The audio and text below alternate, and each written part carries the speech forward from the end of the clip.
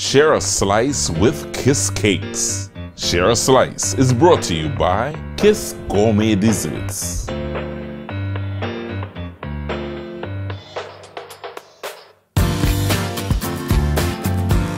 Hey guys, welcome back. We are chatting, and as like we like to say here, sharing a cup with Kenny Phillips. And he's here. Kenny, we share a cup. And I just want to do a little quick toast to you because Kenny, a week ago, about a week or two ago, for the most, we will give him another citation by the city of San Fernando. You're a San Fernando boy. Yeah. This is what, your third one? And counting.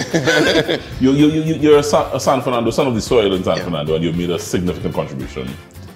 I just doing what I think I have to do. So it doesn't really matter.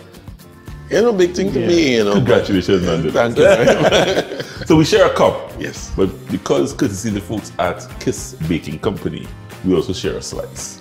Beautiful. So I have some Trini Fruit Cake by Kiss that I just want you. I mean, you had eggs. Yeah, man. So I mean, you can't come on Cup of Joe and just have eggs. Yeah, I must send you out something sweet. Yeah. Wife will say I take good care of you when you come downtown. Yeah.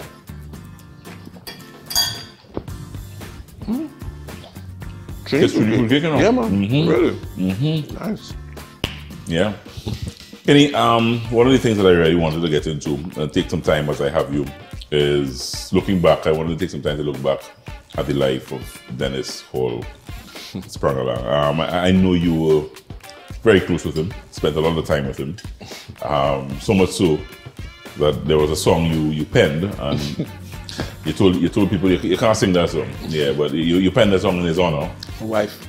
Your wife penned the song actually. The wife. And then we got Casman, who's my close personal friend too, to finish the lyrics. She had the concept. She's right, like she see the concept first and write the idea and then fix the lyrics. And I do the music and it was dedicated to him and it was really. People say, man, just sing the song. And I say, it ain't so easy to sing that song. The man was my real partner. Tell me about the brotherhood.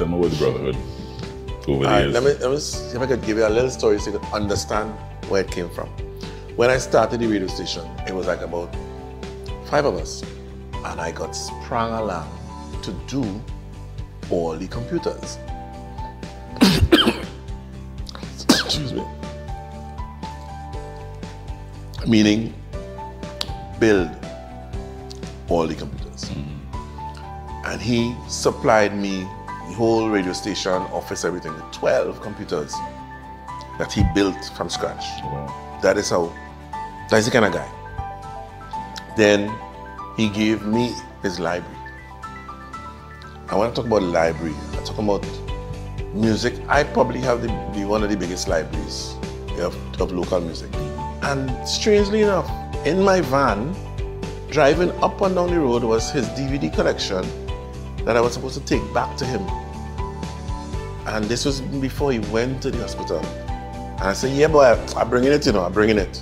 I come in, And it's up and down the road with me. And he never made it back to him. So, you understand, man? In fact, we were setting him up to do a radio program from home. And he was all excited and ready to go. Because he used to come down, he used to work on other radio stations, right? And still on carnival days, come and do a shift by me. He was the only radio man who I know used to work on different stations. Nobody couldn't tell him nothing. Nobody can't tell him. He used to call me and say, hey, Carnival Monday and Tuesday is mine, eh? Yeah. And he would play on Carnival Monday, play everything, all kind of thing. And that one is, and what amazing is his memory of who sing what, when, why, what hour. You talk carnival, but Christmas time, this time, he contributed so much in a unique way that only Sprang could have contributed. And I mean, I hear any music now on the radio, and it jolts my emotion when I hear the music, because I mean, I grew up seeing him, and you know. But that music, you were telling me, that music, you really never saw Sprang perform anywhere. No, he couldn't repeat. Why? Perform it. There's a nice story to why. You don't write nothing down. You didn't write nothing down. Remember the song. We'll do the song. This is the song. But the kicks inside the song is the nonsense that he spoke.